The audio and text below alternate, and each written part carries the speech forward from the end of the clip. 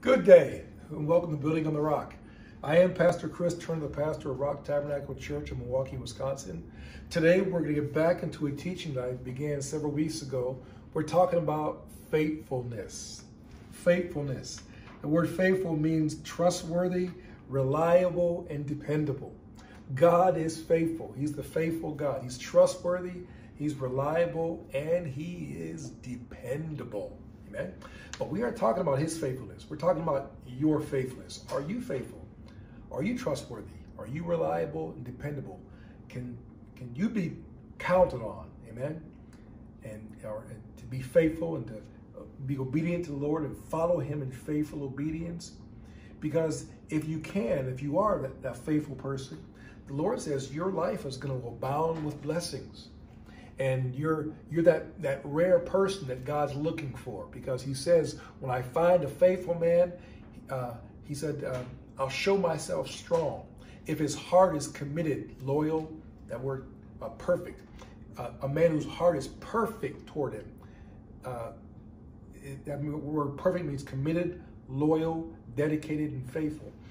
God said, I will show myself strong on His behalf. That was 2 Chronicles chapter 16 and verse 9. I kind of paraphrased it there. But is that you? Are you faithful? Has God found you faithful? Amen. Can God depend upon you? And when He finds a faithful person, He will increase them. He will promote that person.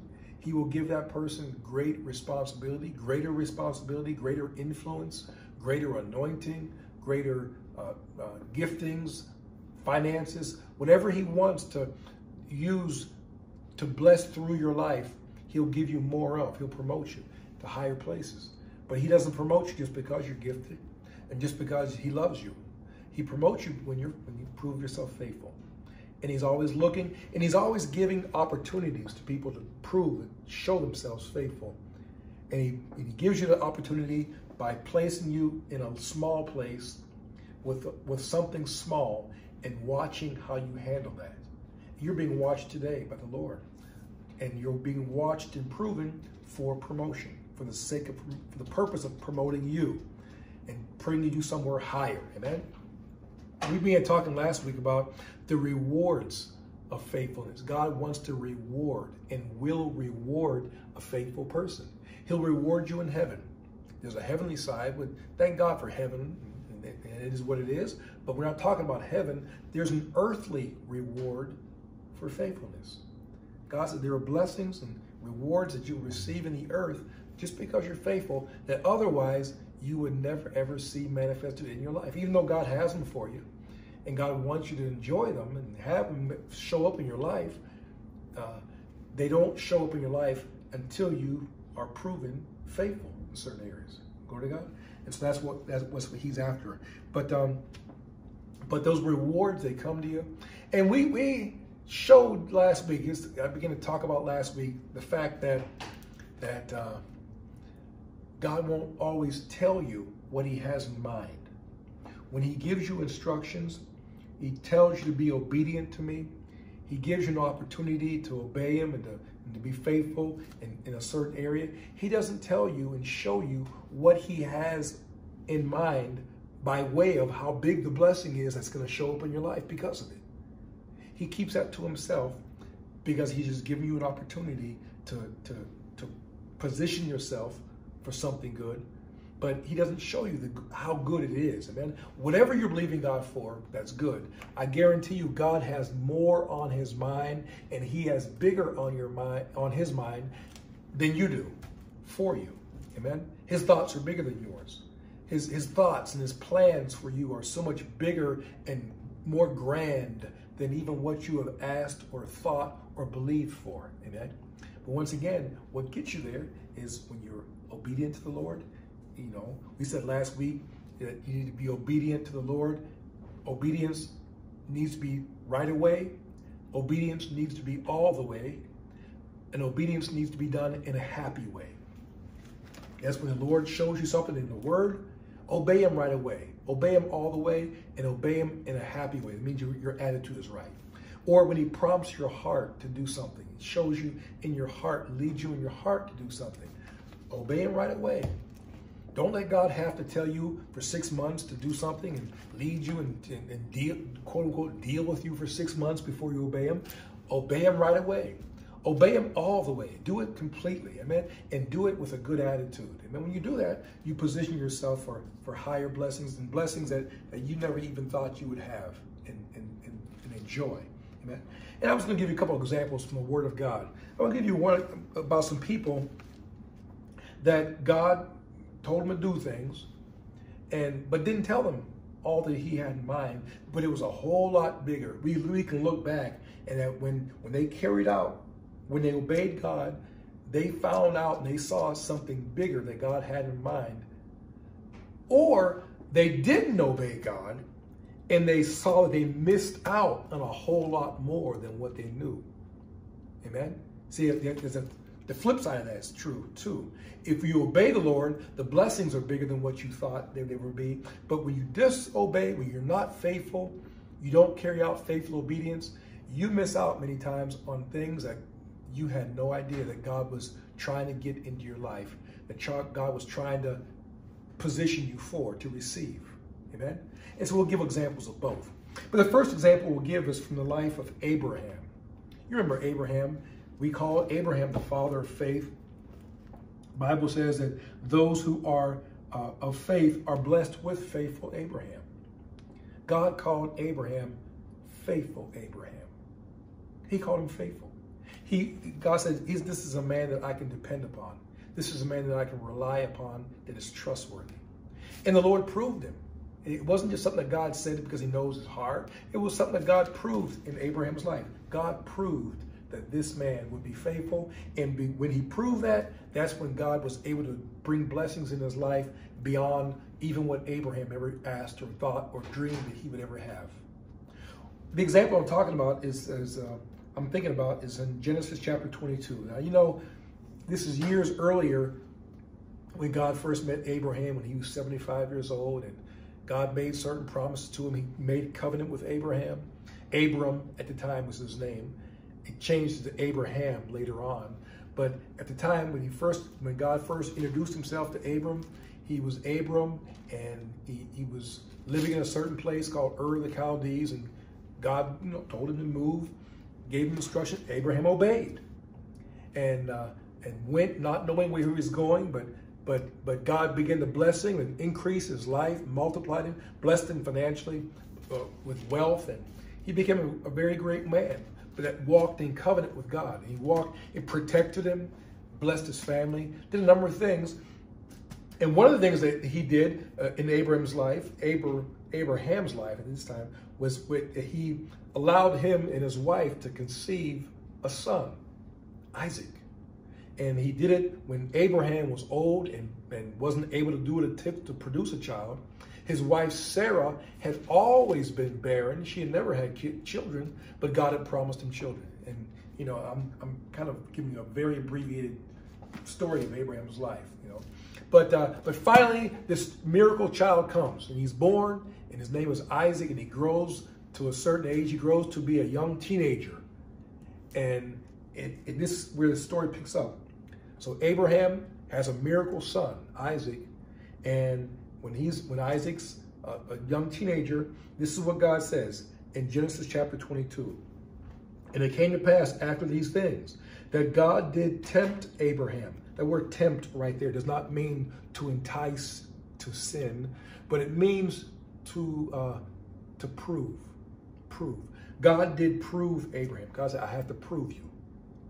Amen. There's a proving. I want to prove some things about you. Amen. So God did prove Abraham, and he said unto him, Abraham. And he said, behold, here I am. And he said, take now thy son, thine only son, Isaac, whom thou lovest, and get thee to a land of Moriah, and offer him for a burnt offering upon one of the mountains which I will tell thee of. And Abraham rose up early in the morning. So here, Isaac is a teenage young man. This is the miracle child, the promised child that Abraham has with his wife Sarah miraculously. And God says, now I want you to sacrifice him to me. I want you to give him to me. I want you to take him to a mountain and I'll show you. And I want you to make him a burnt offering. I want you to kill him, stab him, let him bleed out. Then I want you to burn him to ashes. Give him to me. Well, this is what God told Abraham to do. Now, Abraham's walking in covenant with God. God had, if you're walking in covenant with another person, if you're walking in covenant with God, God has a right to ask you for anything. And like to expect you to follow through and to obey and to give it. And so Abraham and God didn't explain what he was going to do, why he was asking him to do this. He just told him to do this. But look at what the Bible says. Verse 3, and Abraham rose up early in the morning. I like that. We talked last week about how obedience needs to be done right away, all the way, and in a happy way. Abraham didn't dwell and ponder about what God said for 6 months and say, well, God, keep dealing with me, and God dealt with me for 6 months. No, when God told him to offer your son Isaac, offer him to me, the Bible says Abraham rose up early the next morning and he went to go to do it. He saddled his ass, took 2 of his young men with him, and Isaac his son, and clave the wood for the burnt offering, and rose up and went to the place which God had told him. And on the 3rd day, Abraham lifted up his eyes and saw the place afar off. So they walked for 3 days and to find the place where God said, sacrifice his boy. Verse 5 says, and Abraham said unto his young men, abide ye here with the ass, with the donkey, and I and the lad will go yonder and worship and come to you again. And verse 6 says, and Abraham took the wood of the burnt offering and laid it upon Isaac his son, and he took the fire in his hand and a kindle and a knife, and he went both of them together to the place where he was to offer Isaac. Now that's pretty outstanding that he was willing to do that. He was willing to obey and to offer Isaac. And you know, as the story goes, he got Isaac up on the altar and laid him there. And once again, Isaac wasn't a child. Isaac was a young man at the time. But Isaac was a willing sacrifice. He willingly obeyed his father. That's a teaching right there in itself. That Isaac had enough confidence in his father Abraham's faith that he was going to obey his father, even when his father said, "I'm about to sacrifice you." But anyway, so Isaac gets up on the altar there that was made there, and they got the wood and prepared the burnt offering. And Abraham, you know the story, that Abraham raised a knife and was getting ready to offer his son Isaac. And Abraham stretched forth his hand, pick up reading in verse 10, stretched forth his hand and took the knife to slay his son. And the angel of the Lord called unto him out of heaven and said unto him, Abraham, Abraham. And he said, Here am I. And he said, Lay not thine hand unto thy lad, neither do thou anything to him. For now I know that thou fearest God, seeing that thou hast not withheld thy son, thine only son from me. Do you hear what the angel said? He said, don't kill him. Abraham had the knife up and was about to plunge it into him and kill him. And he said, don't do it. He said, but now I know. Now I know.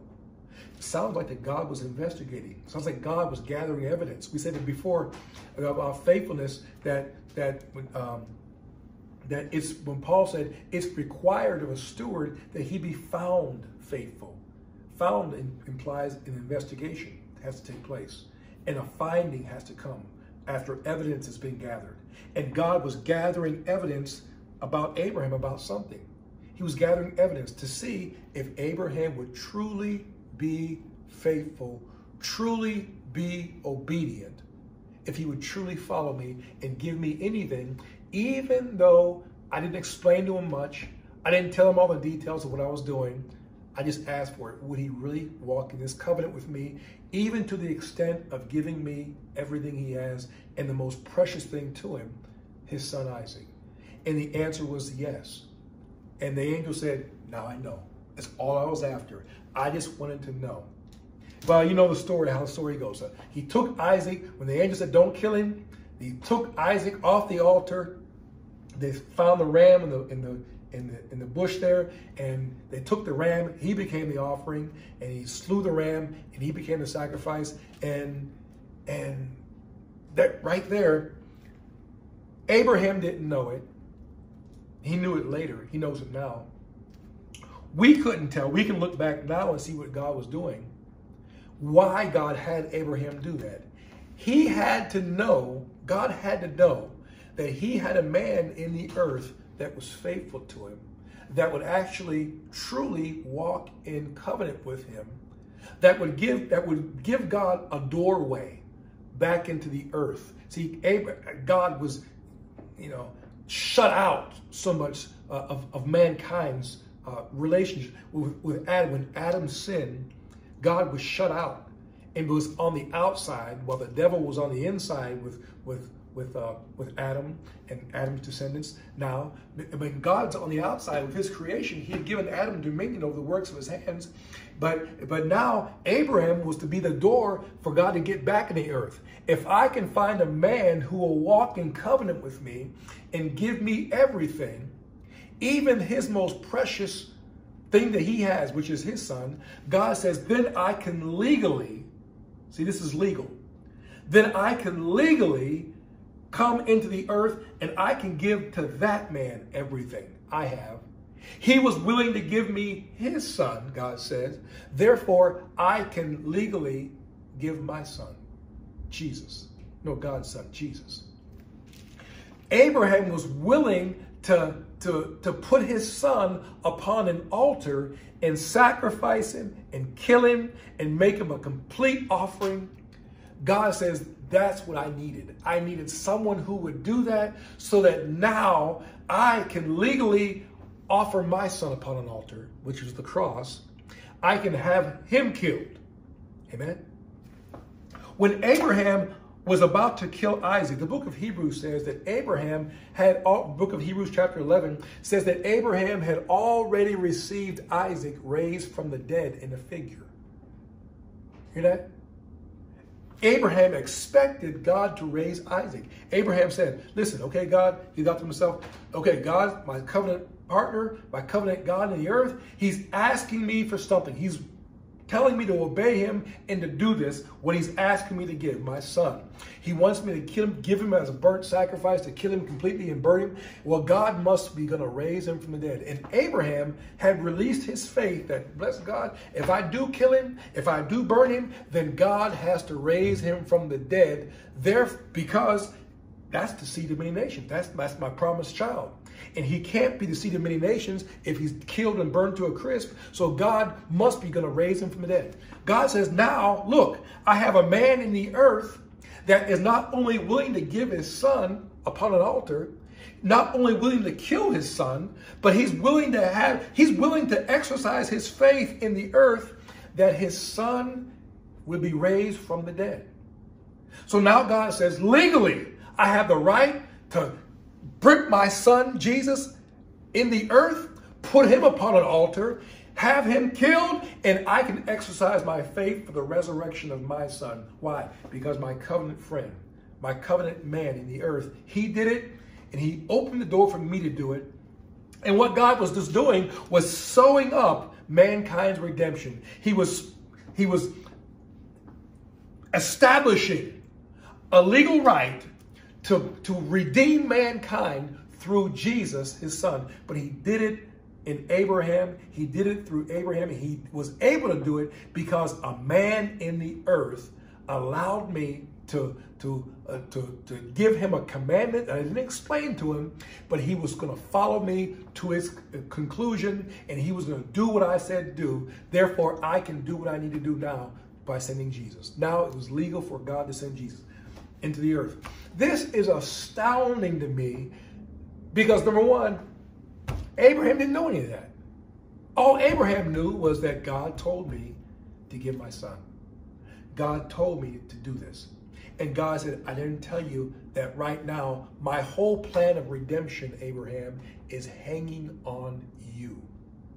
If you say no to me, You will forever shut the door in my face to redeem my man, to redeem mankind forever, because legally I can't do it, because it's not a question if God would keep the covenant, but there was always a question is, would a man keep the covenant? Would a man walk in strong covenant with me to allow me to become a God to him and to bless through him all the earth? And the answer now is yes, Abraham did it.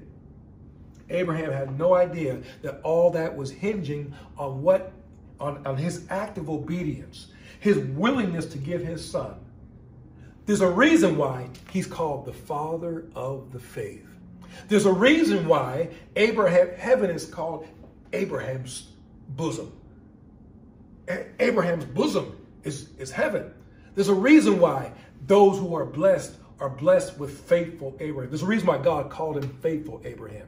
He was faithful and obedient to God, and not knowing all what was riding on his decision of obedience. Listen, child of God, I'm making this point. You don't know all that's riding on your obedience. Things that God's told you to do. Things that God's leading you to do. He might give you an instruction or a command to do something, prompt you in your heart to do something or give something, or what. He might ask for your Isaac. He's not going to ask for your Isaac, your child. We don't do child sacrifices, and we're not asking. He's never going to ask for that. But he might ask for you to give something precious of your life, to give it away, or to sow it, to give it, to give it up.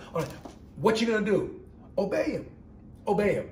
Because I guarantee you, you might not know, and he most likely will not explain to you the reasons why he's telling you to do something. Like he didn't tell Abraham all the details. Abraham just trusted him. But when you show him that trust through faithful obedience, there's no telling what God will open up to you. Abraham is now, bless God, he's the seed. Jesus is the seed of Abraham. Whew. Think of the honor of that.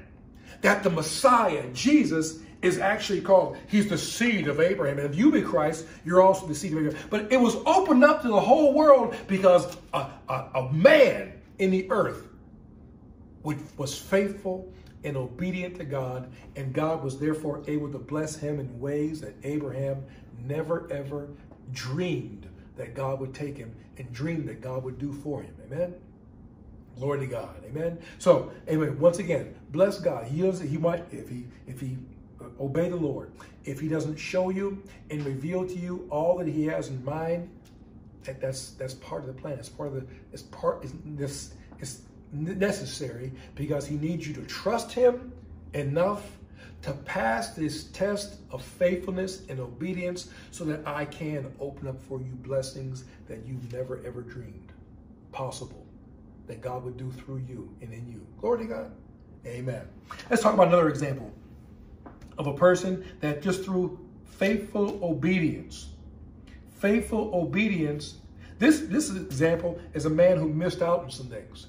See, because Abraham was an example of being obedient, but the man that we're going to talk about next is an example of a person who was not faithful. A person who was not obedient, he was not faithful, and because he was not obedient and he was not faithful, he missed out on some things that God had for him and that God wanted to do for him. And this man's name is the king. His name's Saul. King Saul, the first king of Israel. And when I mention Saul to many people, King Saul, the first thing they think is that, well, King Saul was a bad king. King Saul was a bad king. And God gave Israel a bad king. And you know what? Actually, that's not true. King Saul was not a bad king. I'll put it this way. King Saul did not start out as a bad king. When God found Saul, God said this about Saul to the prophet Samuel. He said, but the day that I chose you to be king, God chose Saul to be king. And God didn't give Israel a bad king. He said, the day that I chose you to be king, there was not a more humble man in all of Israel. That's what God said about Saul. He said, you were small in your own eyes. You were little in your own eyes. You were small. You were humble. That's what attracted God to Saul in the first place, when God was looking for a king.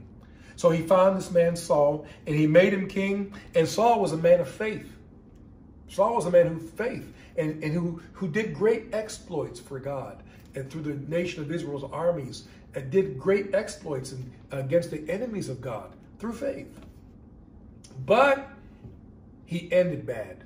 He turned wrong. He turned bad. He lost that humility, and he began to do a number of things in his life, and that revealed that he wasn't the humble man that God had chosen. And it changed. And when it changed, God called him out. And Saul never repented. Saul never humbled himself. You know, David made some mistakes too. David was the next king. But David made a lot of mistakes too. But David was humble enough to repent, to make some adjustments and change. But Saul never did. And so Saul just missed out on some things. And so there came a day when the prophet Samuel came to Saul. And this was after Saul had done something that was very, very bad. And I'm going to turn to 1 Samuel chapter 13. What Saul had done, which was he was going up against the Philistines. The Philistines had come to a certain place to do battle with the people of God, and Saul's the commander-in-chief. And but they were waiting on the prophet Samuel to come, because Samuel was going to make a burnt offering. He was going to make a sacrifice so that they would be successful as they went out to battle. The people of God would be successful when they went out to battle against the Philistines. And Samuel had promised that I'll be there in 7 days. Saul, wait for me. I'll be there in 7 days. And so 7 days came, and Samuel didn't show up to make the sacrifice. So Saul said, forget it. I'll make the sacrifice myself. So he called for an offering. He made a burnt offering and a sacrifice, which was something that only the priest, Samuel was supposed to do. But Saul just did it in pride in himself. And when Saul came to town, Saul came right afterwards and said, here I am. And he saw that the sacrifice had been made. And he said, what have you done? Now I'm reading from 1 Samuel chapter 13 and 13. And this is what Samuel said to Saul. And Samuel said to Saul, thou hast done foolishly. Thou hast not kept the commandment of the Lord thy God, which he commanded thee. For now would the Lord have established thy throne and thy kingdom upon Israel forever. But now thy kingdom shall not continue. The Lord hath sought him a man after his own heart, and the Lord hath commanded him to be captain over his people, because thou hast not kept that which the Lord commanded thee. This was it. Saul, you've blown it now. And God says, I'm done with you. I'm done with you. You've done this great act of arrogance and pride and disobedience. And he said, you've done it unrepentantly. And so he said, I'm done with you. He said, I found a man better than you. Amen. So this is when Saul was rejected as king. Amen. Saul was anointed as king, but now Samuel says, Saul, you are being rejected as king. But it is because of his disobedience, unfaithfulness. Amen. He wasn't faithful and obedient to the Lord the way he was called to. But Saul didn't know what all he missed out on. And I read this years ago, and when I saw it, and it dawned on me what the prophet said to him, I said, my mouth fell open. I said, what? Look at what he says here. Look at what Samuel said to Saul when he rejected him. He said, verse 13, Samuel said to Saul, thou hast done foolishly. Thou hast not kept thy commandment, the commandment of the Lord thy God, which he commanded thee. For now would the Lord have established thy kingdom upon Israel forever. Samuel said, Saul, if you had obeyed the Lord, if you had been faithful to obey God, he intended to make you king, to establish your kingdom, to establish your throne in Israel forever. Forever. And when I saw that, and the Lord gave me an understanding of what that meant, I said, wow, God intended. See, there's only one way. God said, I'm rejecting you as king today, but my intention, if you had obeyed me and been faithful to me, I was going to establish your throne forever in Israel. There's only one way for God to establish Saul's throne in Israel forever. That would be for Jesus, the Messiah, to come through Saul's lineage. Did you hear that? God said, I intended for your kingdom to be established in Israel forever. Now, there is a man that God said who came after Saul. His name was David, who his kingdom is established in Israel forever. His throne is established now in Israel forever. David's is. But God said, I intended it for it to be Saul. I intended for it to be Saul. In other words, Jesus, the Messiah, was supposed to come through the lineage of Saul. That's what the prophet said to him.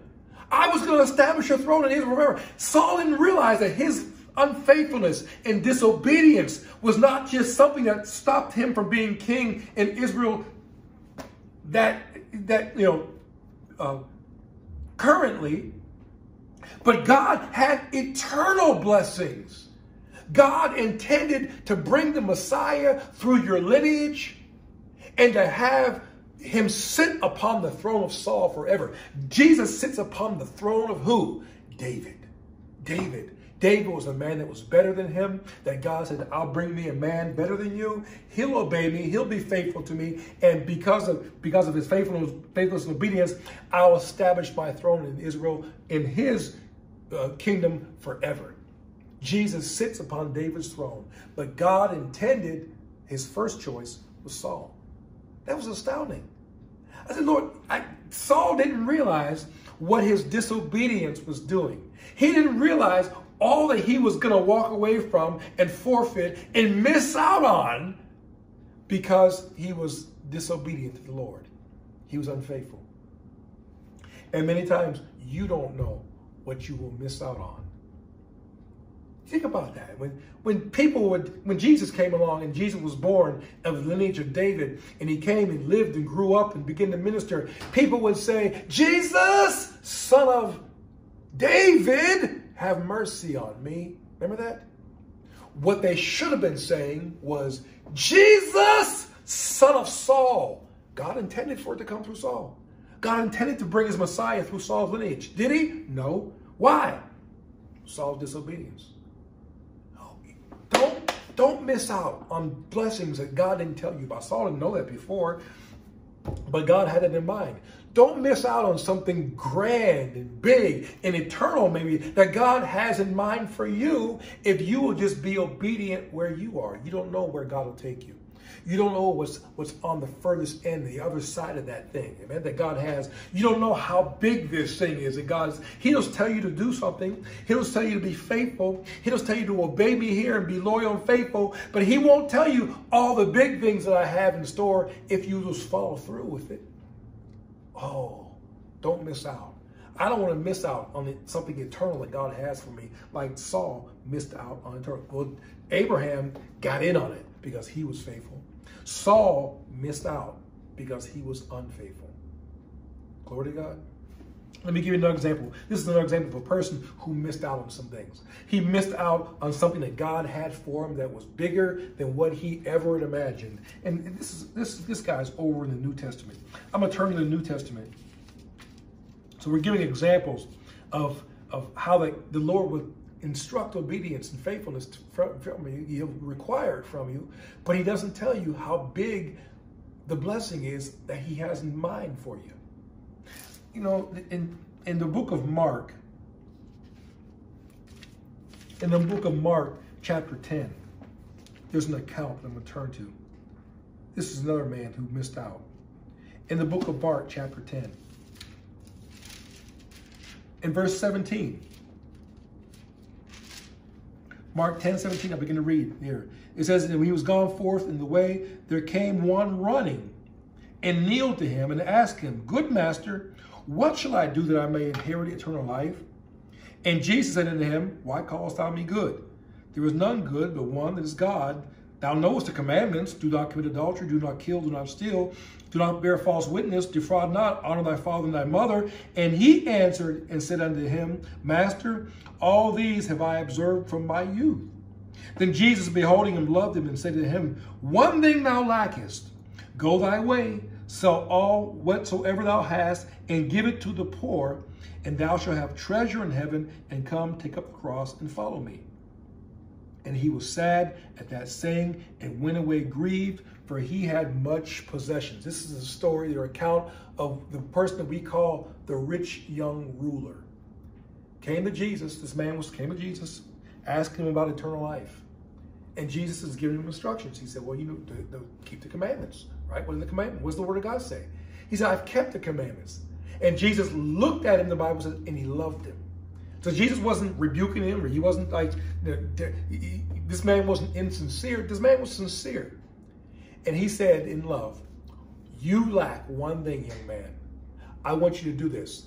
I'm going to give you an instruction. Are you going to obey me?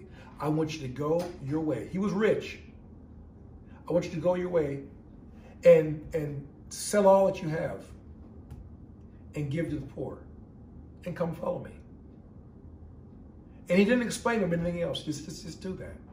And the Bible said the dude wouldn't do it. He went away, wow, sorrowful. He went away grieved because he had much possessions. Actually, the possessions had him. And, you know, there's a lot of misteaching, wrong teaching about what Jesus was saying to him.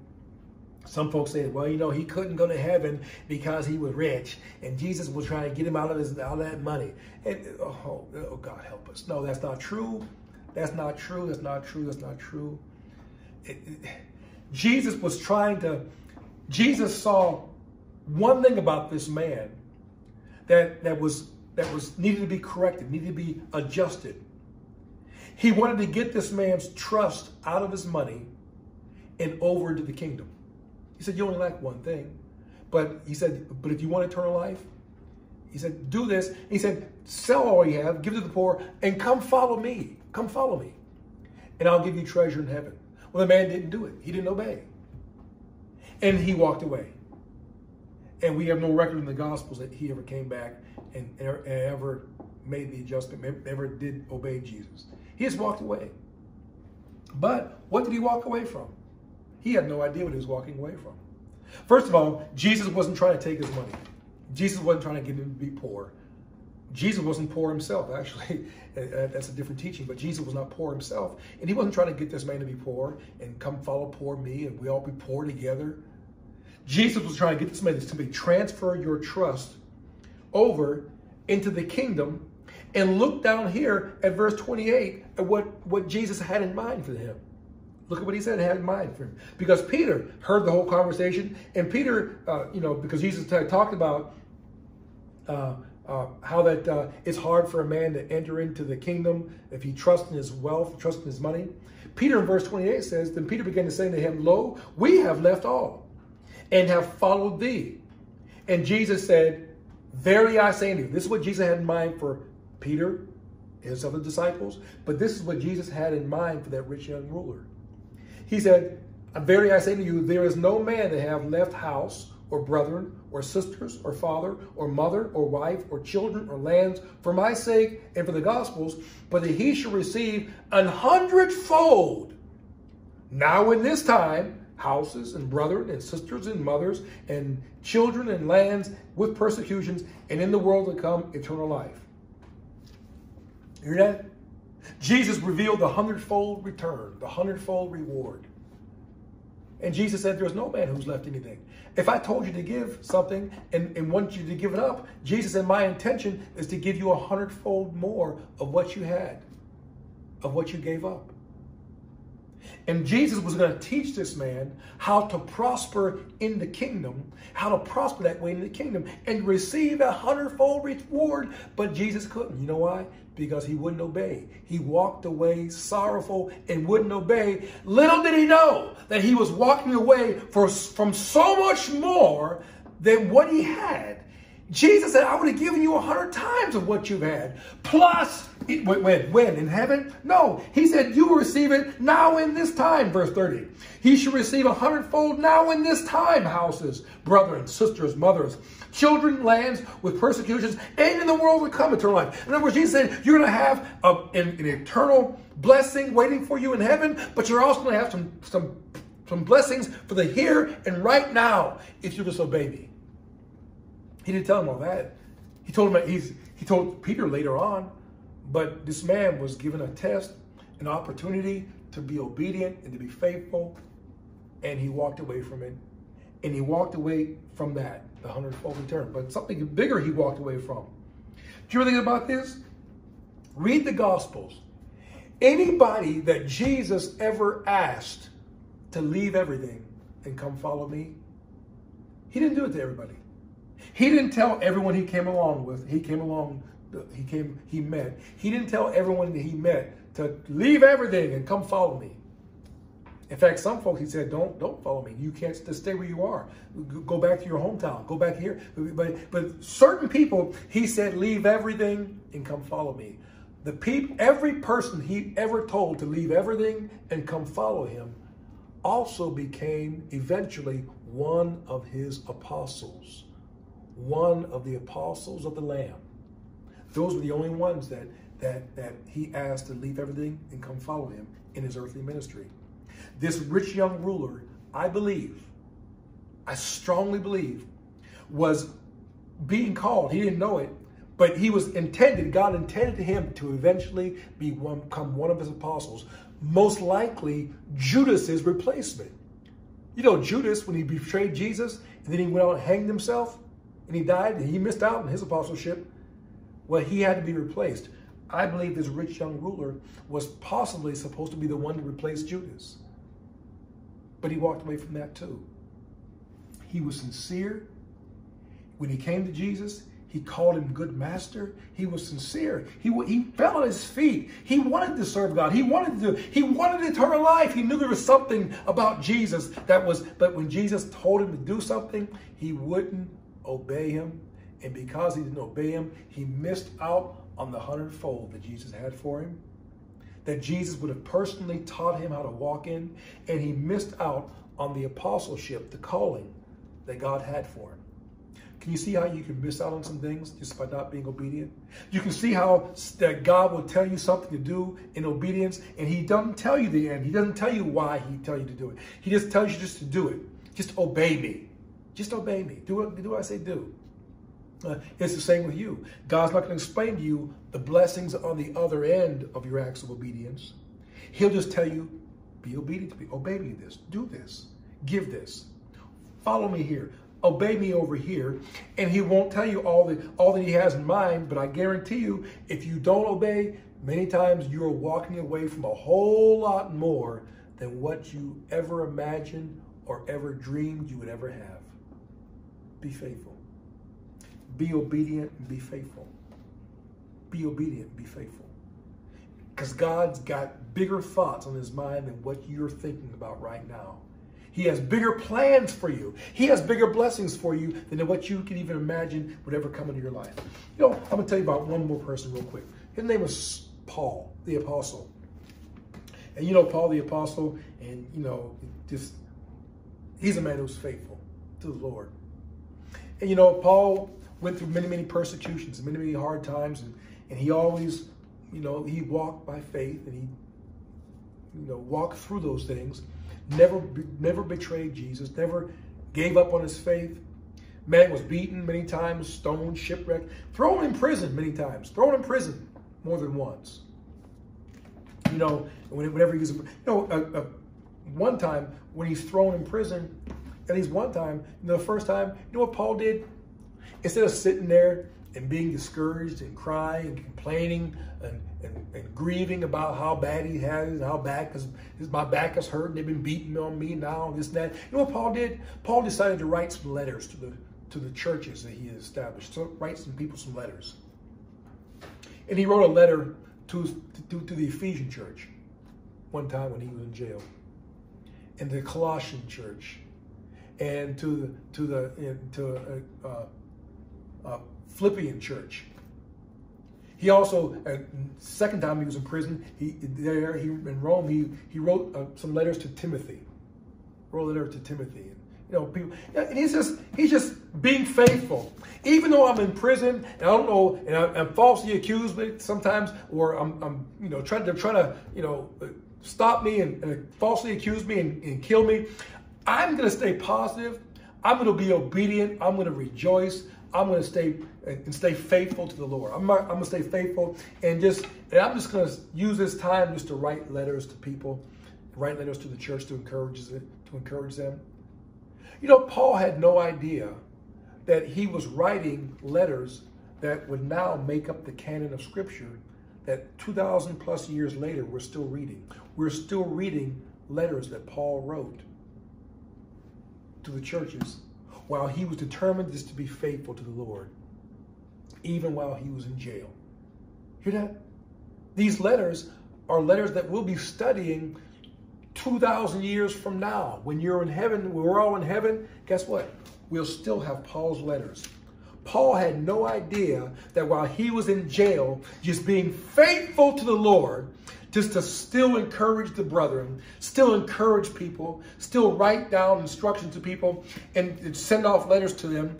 While he was doing that, God was breathing through him the eternal word of God that would take on the name of the book of Ephesians, Paul writing to Ephesians, Galatians, Colossians. That's outstanding. Paul had no idea that was happening, that these letters will be eternal because of the word of God. But that's just a man who's faithful, that God was blessing eternally, that he didn't even know what was happening. And once again, bringing it back to you and bringing it back to me. What has God called you to do? Do it and be faithful in it. Be faithful. Be determined to be faithful. Obey him to the end, to the extreme, because you don't know all the things that God is opening up and making ready and bringing you into by way of blessing, by way of honor, by way of favor, just because you are faithful. Amen. We're out of time for today. We're talking about being faithful. Don't miss out. Don't miss out on some things that God has for you that he didn't tell you about. Obey him. Obey him, whatever it is. Be faithful. And enjoy the great things, as God has greater things in store for you. If you've never ever asked Jesus into your heart, today's a good day to get saved. What you need to do is ask Jesus to come into your heart. You simply just pray a simple prayer. I've never been born again. Just ask Jesus. Say, Lord, I repent of my sins. Jesus, I believe you died for my sins and you rose again from the dead. And I just ask you to come into my heart and save me. If you pray a prayer just like that, you know what happens? Jesus will come into your heart and he'll save you. And then you can begin to get into the Word of God, begin to learn the will of God, the general will of God from the Word of God, and go to a Bible-believing church and do that. And then begin to learn. God will begin to direct you in other areas of life. And I just encourage you to be faithful. Don't give up. Don't quit. Don't walk away from where God has you, because God has blessings in store for you that's beyond what you could ask or think. And we'll talk next week about some things. Until then, I am Pastor Chris Turner, and this broadcast is called Building on the Rock. Peace out.